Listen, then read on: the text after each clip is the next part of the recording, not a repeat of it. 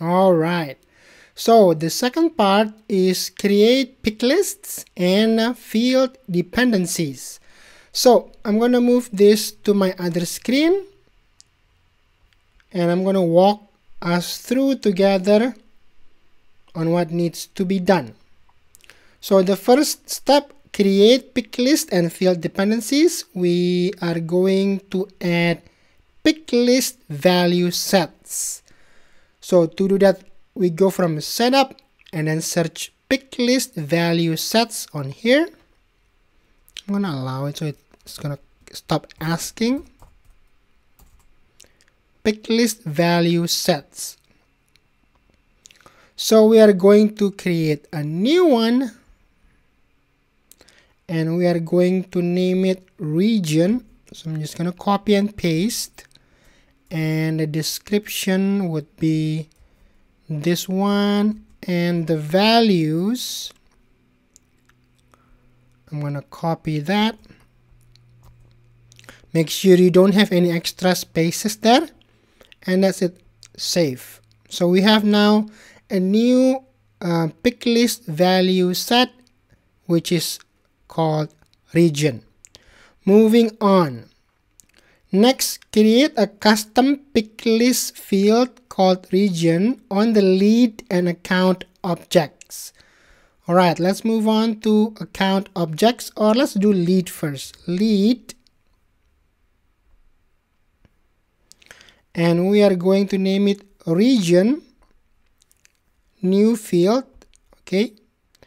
And then we are going to choose this as a picklist here. The name is region, and we are going to use global picklist value set, okay. And then description I'm going to enter, and then the help text as well. Make sure no extra line there. The help text, the help text is in which region the customer is based. Alright, so next. Oh, I forgot to choose that.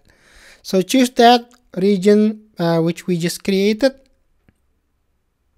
And next we want to make sure this is only for the sales user to modify.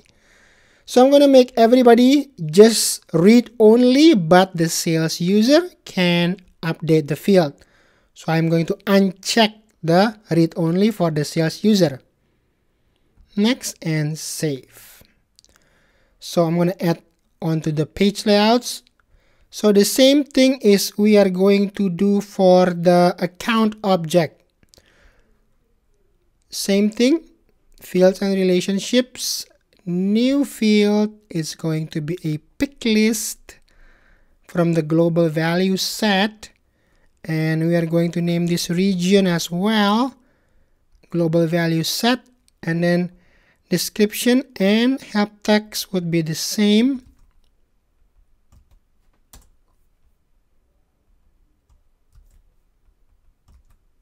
There. Now same thing. Next, everybody read only, but the sales user can modify it. So sales user not read only. Next, add the page layout. That's it. So next up, create custom picklist called zone on the account object. It's editable by sales user. So new one, custom picklist. So not from the global value set. It's a picklist and it's a custom called zone. So we are going to enter the values, okay? And I'm going to copy this from the trailhead.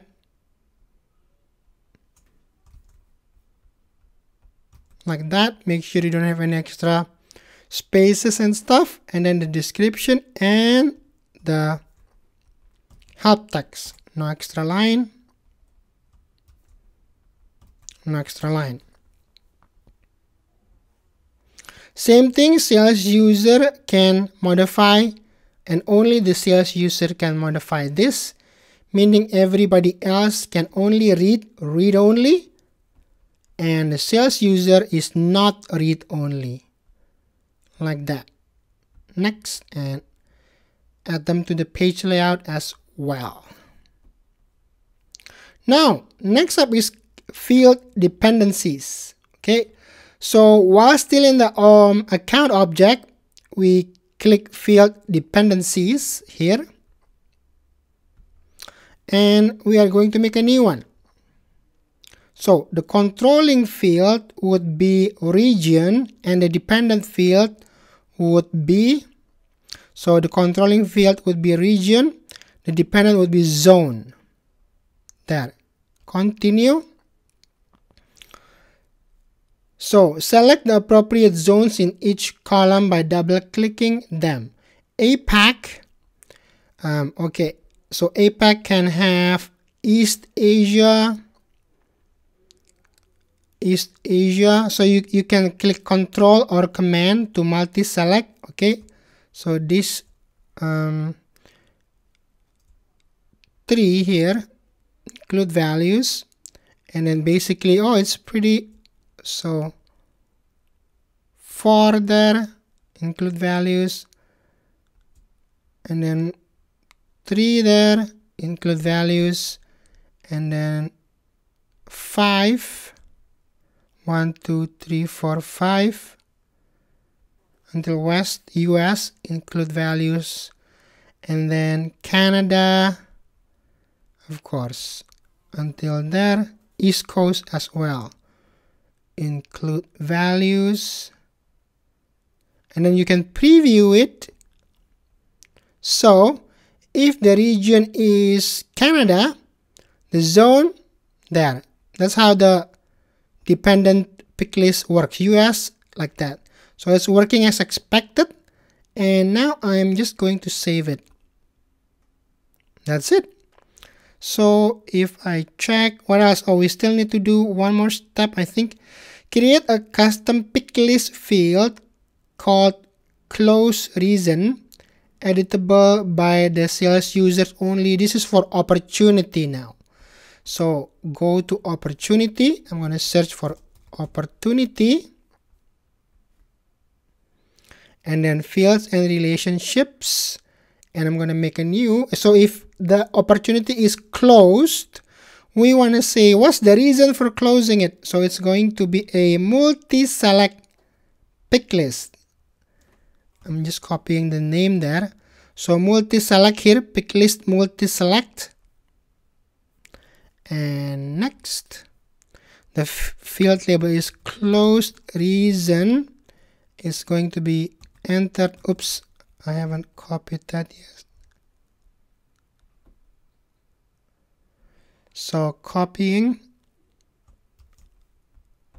boom, and I accidentally copied that. So we have that available multi-select picklist, and then we want 6 visible lines. So it's going to be visible only 6, like this, 1, 2, 3, 4, 5, 6, like that. Okay, but then you can scroll down with your mouse. So description, I'm going to copy here from the playground, and then the help text is here,